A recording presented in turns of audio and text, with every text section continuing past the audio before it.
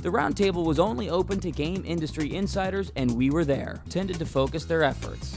Next, Mr. Aonuma introduced The Legend of Zelda Skyward Sword. And there's actually an entrance into the Siren World here within the forest. If you thrust your sword into the ground like so, this forest setting changes into sort of a different world and has a different feel to it.